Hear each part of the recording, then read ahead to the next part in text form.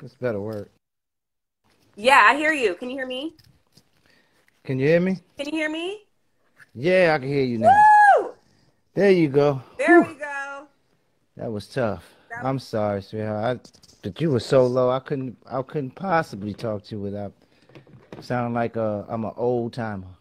totally fine. It's totally fine. We just had a whole DJ party. I was playing. We were going off of all your albums in preparation for what's about to happen tomorrow. Nice. Have a new single out called "All Mine." How are you Yes. feeling? Are you excited? Am I excited? Oh my goodness. It's been a while. It's been about 14 years since I put out my own stuff. So I'm talking about excited. I mean, I'm ecstatic. But I feel positive. There's been a lot of great feedback from the snippets and the things I've been putting out there. My Rizz rider's been getting it in hard body, making sure everybody hear about it. And, just behind the scenes, a lot of the people that I have presented the song to, they've been, man, I love this record. I'm gonna pump it up to death. It's featuring my man, my brother.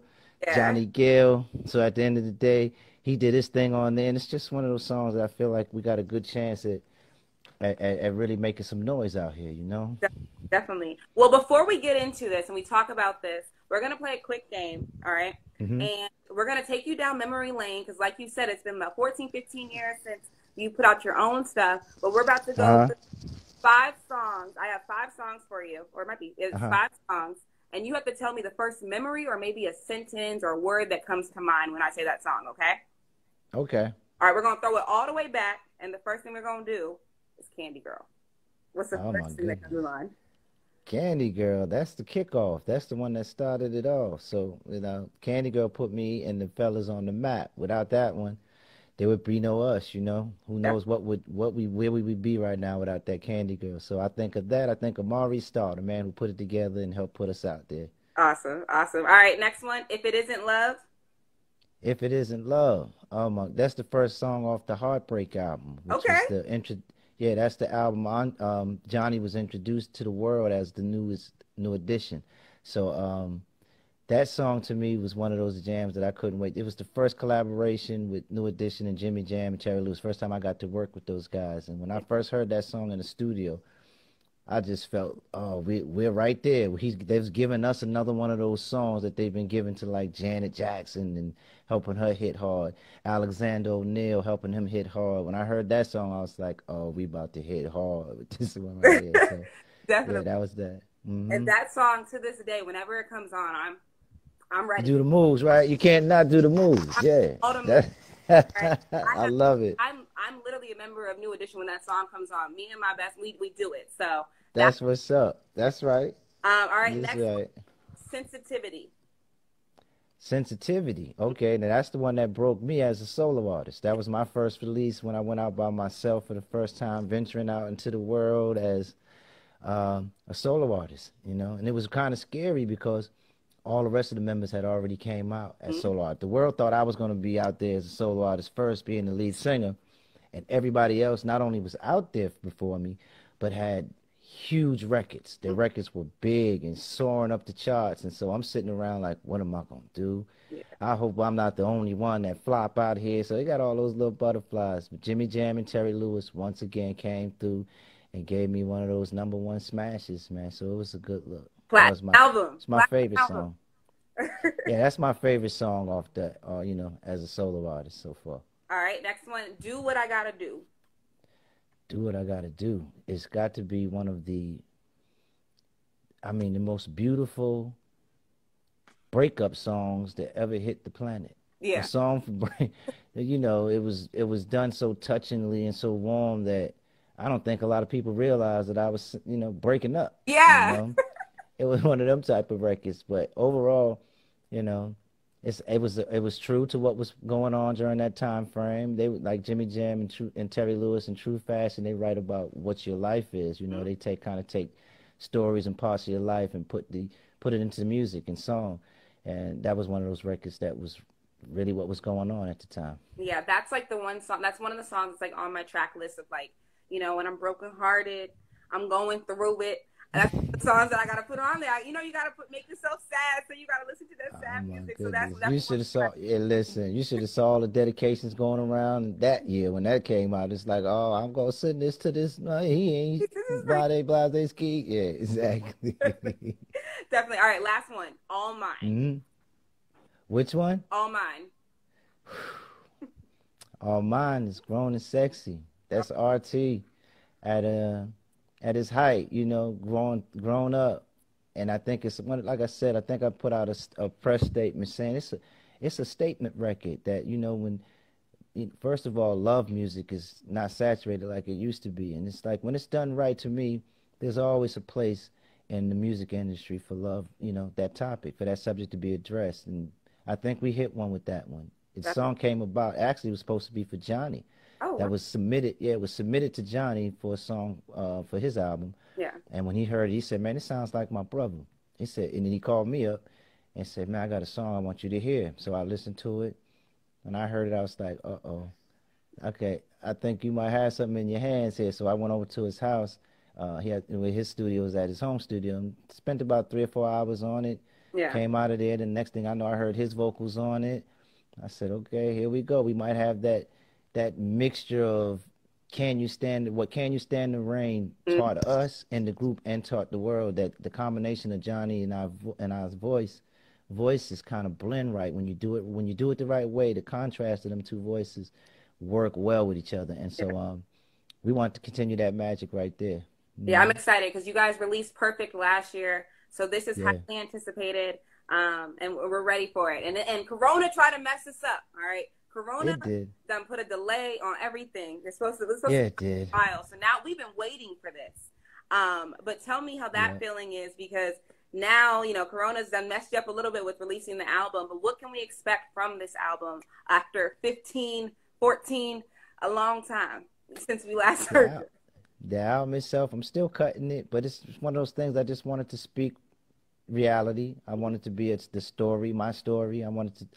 The idea of it was to not try to per se go in and just find hits Mm, because it's a hit and sing it because we think that it could win, but I want to actually address what's popping in the world, which I've been doing. You yeah. know, last 2 years I've been writing songs just in that same realm without before all of the corona, before all of the police brutality stuff just kind of escalated where it did now. It's just told me I was already ahead of the game because I have that thing where I want to address some make me want to hollers and inner city blues like Marvin Gaye was doing it in his time. Mercy, mercy, me's. You know, there's a few things like that. I want to make sure I can just be that voice in that same kind of way. It was very positive and very innocent the way that he addressed it, and but true, Yeah. very true and factual, and had um, allowed that voice to be heard. You know, that can't be heard without in the areas that all of this stuff is happening in. So I want to be a part of that, and also just a lot of true to me, just love songs, sweet stuff. I want to talk to the ladies. I want to make sure that that bedroom is on fire when couples get together. You know, so for me, that's where I got to go with this one, and just some collabos. I got some ideas for some people I would like to work with. Hopefully, they want to work with me. Yeah. Talked to some of them, and it looks like it's promising. So at the end of the day, just a great album full of good music. You know, it's in a time period where that's hard to find. And for our age bracket, it's like, how do you find a record that I can just put on and just let it go? I Hmm. want to put one of those together. So hopefully that happens. Definitely. Can you just talk to me, just maybe like just you being in the industry for so long, and you know, having this career with all these fans still supporting you, but what would you say is one of the biggest challenges of creating music from when you first came out to now in 2020? Um, the biggest challenge, I guess, especially for being around as long as I have, is to get people to take it serious, to want to put you out like there's still lane for you. You know, um, distribution companies are looking for the younger, new thing that's coming up. You know, they want to stick with something that they see currently selling millions of records or what have you. So for me, the challenge is that. It's Yeah. also there's a big challenge of trying to be what we would consider relevant Mm-hmm. and current, but not lose what you stand for, lose Mm-hmm. integrity in the type of music that I do, and then what I like to represent and how I sing and the type of songs I do. You don't want to go too far from that, but you still are trying to be relevant without looking like I'm trying to be a youngster, trying to be what, what the kids are doing. Yeah. And that I can't do that. So finding that blend between now and then, so we can find something that can still work and be, be liked and loved still. Yeah, staying true to who you were and where you came from, but still being Absolutely. able to have the music that people are playing. But I don't think it's Absolutely. going to be an issue because I'm seeing people in here like everyone's like we're waiting, we're anticipating this. So I'm Yes, excited for yeah. this. And Well, I I know appreciate it. you have radio interviews to get to, but there's a few more questions that I want to make sure that I ask. Go Um, ahead. One major question is in 2016 we had this mini series that broke records. Okay, I mean, Mm-hmm. the fans that you were able to get from there. My little cousins are born in 2000s, and now they're New Edition fans. I tell you, we're at college parties. Your music is coming. I tell you, songs come on. We're doing the dances, and then of course, you have your real writers that have been around for forever. What do you think was probably what was one of the hardest things, I guess, in order to put a mini series together and to make a mini series about your life? The hardest thing was being truthful, putting your business out there in a way that, um, I just you wanted to be honest, you Yeah. wanted to be real, but you don't want to shock people to where they like, well, now I don't know what is that. So one of those was that getting the right budget, you know, making sure that you can put it together with the type of quality Mm, that we felt like it deserved, and not be just slapped together because we're trying to do a story, but mm, really have somebody take it serious, get the right producer, director, and the right budget to be able to bring in the right team and actors. I think that was one of the major challenges. And the actual story, the way it was being done with the people that was ended up being done with, was probably 15 years in the making. yeah. We had been talking to him for a while, and then off and on, we'd have to leave that subject and go back on tour. A lot of things happened in between, but we ended up back with that same team, and they had it put together. Our biggest fear was that it would come off like, it's like some of them Lifetime stories were coming off Hmm. during that time frame where they kind of ruined our sister story, Whitney. They ruined Leah's story. There was a few things that was going down like that, and we didn't want to sit in that book. So we knew one of the biggest things that we had on our side is that everyone that and the group was still alive. We were still here to help tell the story, put their input into it, oversee it in a way that we can make sure that it was done right. Everybody's characters, everybody's story, and what they knew was the core thing. Can't tell everything in that amount of time. Yeah. It's hard to put 30 something plus years Whew. into 3 days, but we did the best we could, and America and across the world spoke. Our fans spoke. It's like, yo, we like it, we love it. So Hands down. we're happy. One of the best series of all time. I've watched it when it first came out in 2016. I watched it 3 times before it was even released because I work in press. But then after Uh, I was putting it on to all my friends, I watched it so many times. Like I'm thinking about that wing that wasn't left for you. I saw that in the comments. I'm thinking about different things in the film. Solid. And I just Good looking out. y'all really y'all set the bar high. I think. I mean, I can't even think of a better miniseries. Just the fact that you guys are all involved in it. I just think it was just phenomenal. So Thank you. appreciate you for You're that. so sweet. Thank you, baby girl. I appreciate that. Yo, we tried hard, so I'm glad you liked it. Yeah. Really. Was there anything in the story, or was there anything when you got the script that you didn't know when you read over the script? Um, Not really. Okay. Most of it I knew. You Okay. know, most of that stuff was new. I know the part that I put in there, the Yeah. fellas didn't know. I had never had that conversation with anybody. I never told them that Maury Starr and Streetwise and them kind of backtracked behind everybody was trying to just sign me. I just kept that to myself as something that didn't need to be said. I just felt that as a young boy, like, why bring that up? It's about me and the fellas. I like doing it the way I'm doing it, the choreography and all that stuff. So I think it was more of that. When I looked at the story, everything else in there was, I kind of knew already, Okay. most of it. Hmm. Yeah, because I did see that in interviews. Everyone was like, they didn't know that. They had to have that conversation with you. They're like, wow, like you were selfless then when you were a child. Anyone would have. Yeah, man. Blame it on my mama. Blame it on my mama. I was being a fool. I could have went out there and made all the money by myself. It's fine. You made the right decision. You made the right. Now we get to experience you and really celebrate you in your solo career. So I think that's all that really that's all that really matters.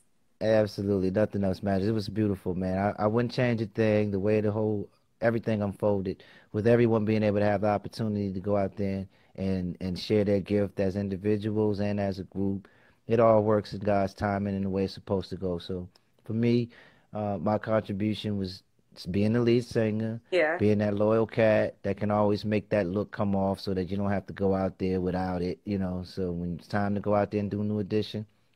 I was right there. I wasn't busy hosting a television show that I started or doing something else that would have took up my life or my time for a few 5, 6 years or whatever. But I let myself be. I do just enough things so that when it came time to new edition, I always have room for it. Definitely, definitely. And so one thing that I also, I've been thinking, we see in the comments is, have you been able to catch any of these verses? Any of the what? The verses challenge, the verses with Swiss Beats and Timbaland? I heard them. Yeah, I've seen a couple of them. Yeah. What has been your favorite one so far that you've seen? I know Teddy Riley and Babyface, Erykah Badu and Jill Scott. I don't know, man. There's been that was a nice one though. Yeah. The Erykah Badu and Jill Scott, because those are two of my favorite artists. And Wow. when I saw them getting it in, it's just so much fun when you see them. All of them is just fun to watch. But I would have to say that probably is one of my favorites that you brought that up. Yeah. Erykah, yeah, Jill, that was one of my favorites. Would you consider doing one? Why not? That's what's happening right now. We got to see what's popping. Who want to battle? Who want to get it in? I know somebody came at me probably something was early and was talking about if Swiss came to us to do us versus the new kids on the block, would I be in? And I was like, man, I don't know, man. Those are my friends. You know what I'm saying? I don't know, man. That might be brutal afterwards. But yeah, that at the end of the day, all of that stuff is fun. So why not? I would love to do it if it comes around and makes sense. Even as myself or New Edition, we'll figure it out. There's a lot of things that we're working on now internally to make sure that we can start participating in some of this stuff now, get back on the scene, even as a team. But until then, it's all mine, baby. Yeah, all mine. So all mine, and that's such a great segue. All mine. It comes out tomorrow. I'm seeing people in the comments. I'm seeing someone literally. My cousin said in here. She said, "Ralph, I have the record collection. Can you sign it?" I see people saying, "All right." They still have everything from it. They're so excited for this. And so it's going to be streaming on all platforms. Are you going to be working on a video? What else can we expect from this? The video's done. We shot it already. We shot it about 2 days ago. So we were looking at should see some rough footage of it today so I can kind of edit it and see what scenes make sense of, just get that final cut going. But it's done. We're going to drop all this simultaneously. With the perfect video, we was kind of behind the ball. Came out at least 2 months after the song had already been doing this thing, maybe even longer. So with this one, the intention was to jump right on it so we can have the visual working with the audio at the same time. So both are moving, helping to, get that presence out there. It's been too long. I gotta come out here with swinging with both hands. I can't be playing right now. I got these things swinging. You know what I mean? Right now, is it possible for you to give us any more snippets or maybe a little allude to the All Mine? Maybe give us a tiny little, a little sample of the song before you go? The way it goes, crazy how you're running through my mind, yeah. 24/7 all the time. My number one never on the side, yeah. Just you and I. No, I don't need to tell you, I'ma show you. See, you gon' feel it when I hold you. So get ready, I'ma go there. Yeah, I'ma go there. Yeah, that's it, man. Y'all gotta hear the record. It'll be out tomorrow. Y'all be able to feel it. I need the music so y'all can really get into it. You know what I'm saying? But that's where we at. I've done completed a lot of people's childhood dreams. Y'all, he was singing directly to you. I mean, I felt that, so I just appreciate you for taking this time I love it. to reveal it. Ralph, I want to just thank you so much just for your career and just for everything that you have done, continuing to release music, continuing to show us that you can be selfless in this industry. We're so thankful for you. We're thankful for the original music, and we can't wait for this song to come. I appreciate it. That was so heartfelt. Thank you, sweetheart. I appreciate you, too. Allow me to come on here and let everybody know my song's coming out. And check it out, y'all. I think y'all going to dig it. Riders, mount up. We about to get busy. All streaming platforms, so make sure you guys go out and support. And thank you for doing this live with me. We did it. We were able to We did that. And you heard. That's right. I'm new to this. I haven't even done one on my own Instagram. I've never done this yet. So I gotta catch up, man. It's all good. All Okay, I well, learned I'm honored. today. I'm honored to have been your first live with Nayo. Thank you so much, Miss Campbell. I love you and I appreciate it, and keep doing what you do too, sweetheart. Thank you. I appreciate you. Have a good day. You too, baby. All right. Bye. Bye. All right, y'all. So that was an exclusive interview with the one and only Ralph Tresvant, y'all. Y'all can go and support the new song All Mine tomorrow. The new album will be out very, very soon. It's pending. It's coming out. But y'all, make sure you guys keep doing what you're doing and loving on him and supporting all that he does. And yes, this has been an exclusive interview with Meet the People. I will see you guys back next week with more interviews. Okay, bye.